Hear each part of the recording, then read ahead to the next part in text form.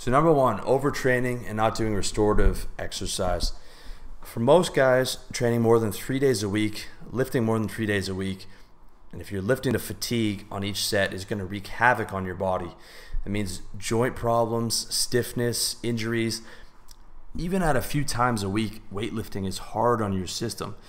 Add that, carrying 30, 40, 50 pounds of extra weight, extra muscle on your body, and you are really putting a toll on your joints. I did a lot of damage to my body by doing these crazy routines in my early 20s, working out way too much and doing no restorative exercise. So over the last couple of years, I cut my workouts down immensely. I actually got stronger. I gained more by keeping my workouts super intense but brief, and by doing yoga for restoration. Yoga is absolutely amazing for restoring your body, as well as stretching before and after every workout. Were it up to me and it was not about looks and vanity, I would never touch a weight, okay?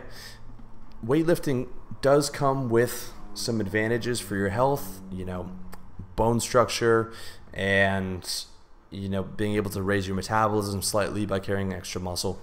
But overall, I would not touch a weight if it weren't for looking good for women and feeling good, because the amount of stiffness that comes with it, the amount of extra back pain that comes with all the muscle, the amount of massage that you have to do to loosen up, I would be, instead of being 175 pounds, I would be 120 pounds if looks weren't important.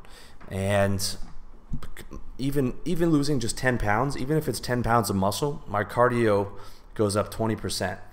If I drop down to 120 pounds, my cardio would go up 200%.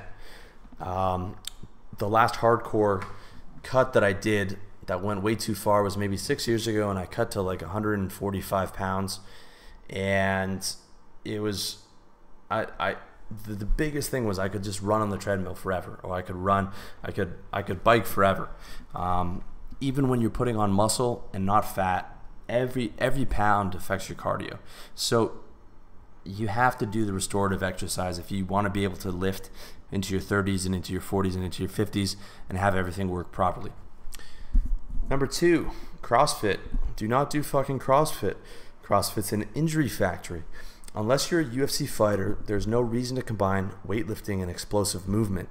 That's a recipe for disaster. Okay, lifting weights should be done in slow, controlled movement with complete focus on your body and complete focus on muscular contraction and being in control of that movement. Okay, doing wind sprints into rapid sets of bad form deadlift is just fucking retarded.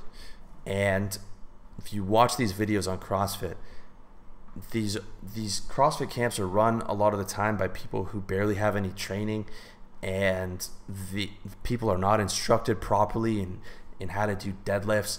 I mean, to get the deadlift down, it might take you a month and a half of just lifting the bar really slow to make sure that your form is proper. Okay, especially if you're lifting more weight. And don't even get me started on these Tough Mudder or any of these other Ironman competitions.